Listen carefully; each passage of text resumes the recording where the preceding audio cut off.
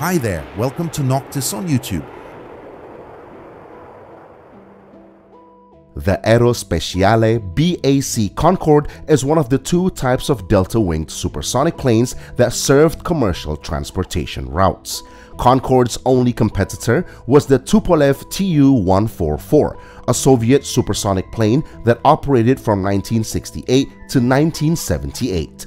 The development and construction of Concorde were carried out by two countries, the United Kingdom and France, in the 1950s. The companies responsible for designing Concorde were the Bristol Aeroplane Company from the UK and Sud Aviation from France. They produced different designs, with the UK designing a delta-winged plane for transatlantic flights with a capacity of about 100 passengers. Meanwhile, the French designed a plane for medium-range flights.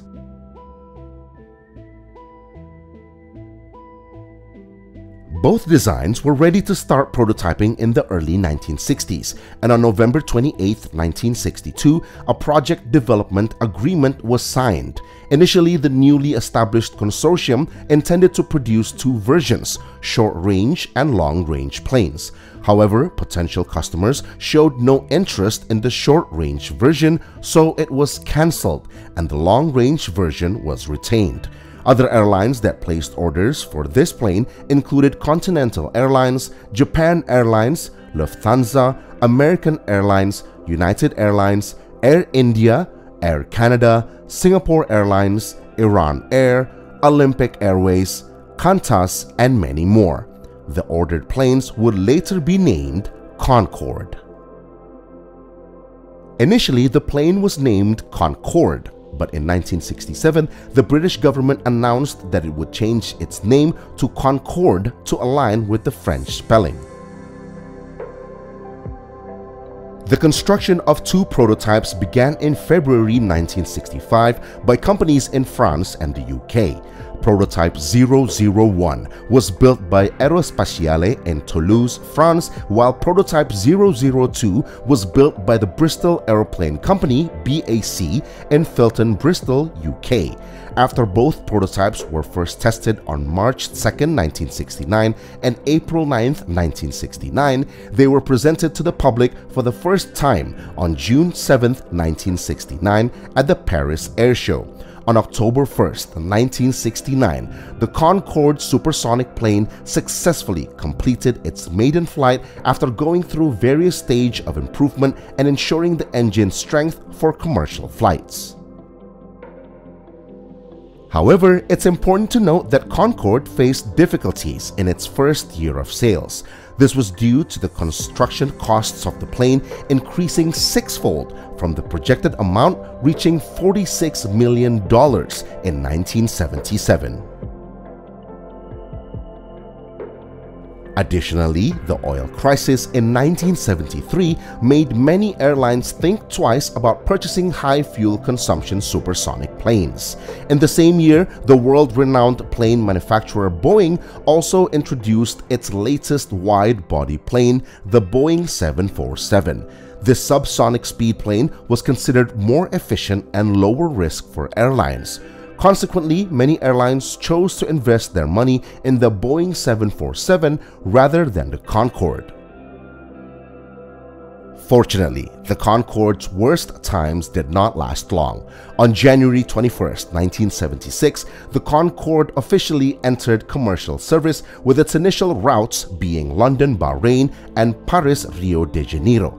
During the first 20 years of commercial operation, Concorde transported 3.7 million passengers and accumulated over 200,000 flight hours. Between 1966 and 1979, a total of 16 Concorde planes were produced in France and the UK, with 7 of them being delivered to British Airways and Air France. Concorde continued to progress, and many airlines showed interest in purchasing the plane. Unfortunately, Air France's Concorde Flight 4590 experienced an accident on July 25, 2000. The plane crashed during takeoff from Charles de Gaulle Airport in Paris en route to New York in the United States of America. This incident resulted in 109 fatalities on board and 4 on the ground. As a result, all planes of this type were temporarily withdrawn from service. Intensive modification, repairs, and flight tests were carried out on these planes. Fortunately, they were successfully upgraded and resumed service in November 2001.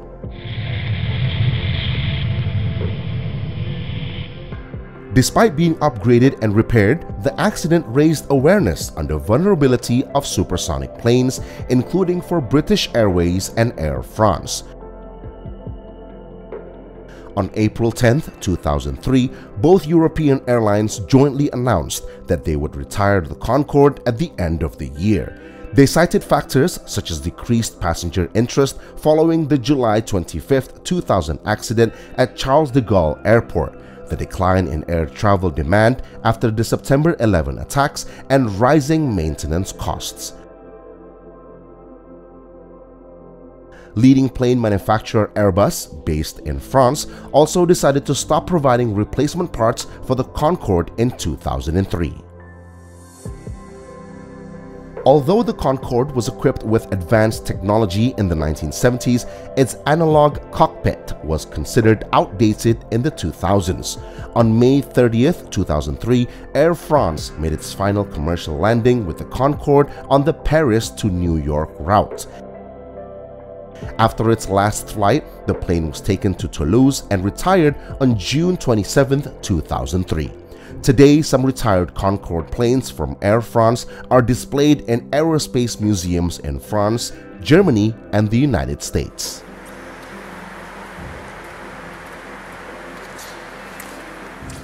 Meanwhile, British Airways officially retired its Concorde fleet on October 24, 2003. However, the final flight of British Airways' Concorde 𝗤𝗂𝗃𝗀𝗃 took place on November 5, 2003 from JFK Airport, New York to Boeing Field, Seattle, where it joined the permanent collection at the Museum of Flight. The museum had been eyeing the Concorde for its collection since 1984. The last Concorde flight took place on November 26, 2003, flying from Heathrow Airport, London to Filton Airport, officially marking the end of the era of supersonic flight worldwide.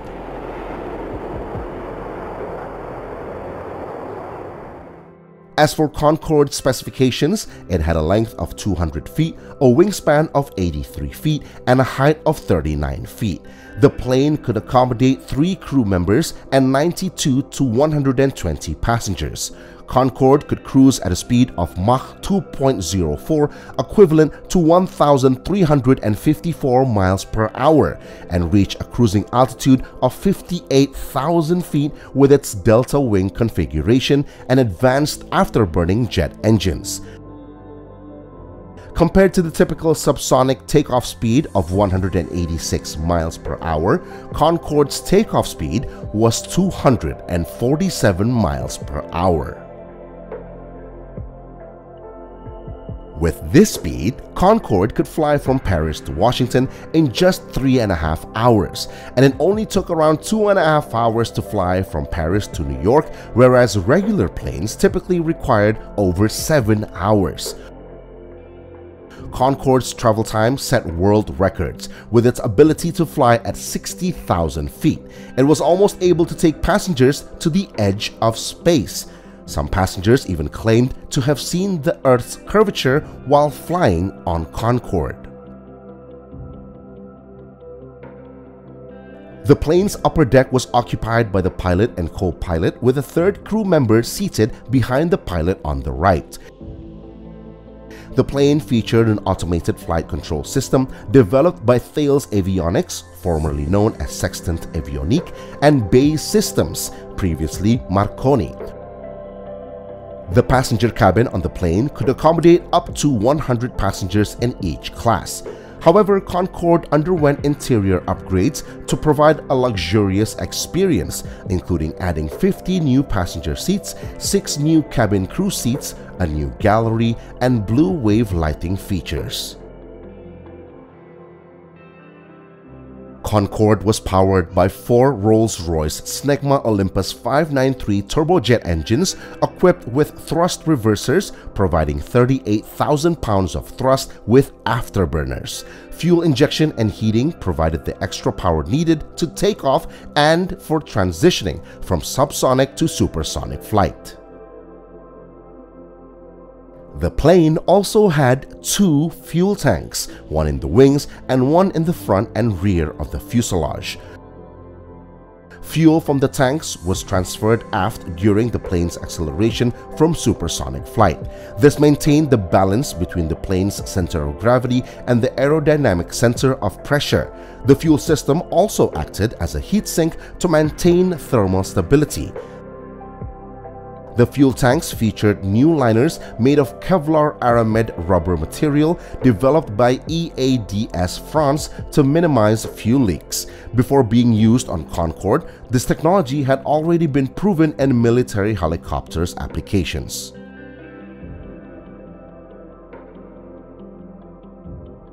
Concorde also had hydraulic landing gear operated by 3-wheeled types. Initially, the plane used standard plane tires made of nylon ply. However, these were eventually replaced with lighter and puncture-resistant NZG near tires produced by Michelin Aviation Products. Besides its advanced technology and luxurious interior, Concorde had some unique features. One of them was that when flying at maximum speed, Concorde produced a thunderous sound known as a sonic boom. This sound was so loud that it could shatter windows in the houses below its flight path. Therefore, Concorde was only allowed to fly at maximum speed when it was over the Atlantic Ocean. If Concorde was still flying over land, it was required to travel at regular plane speeds around 600 kilometers per hour.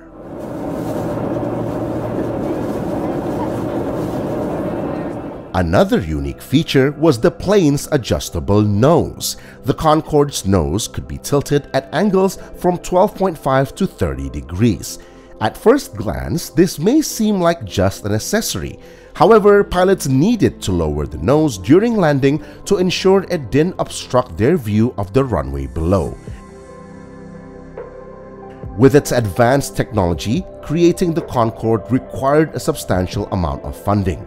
The initial estimated cost of the program was £70 million, which is approximately $88 million.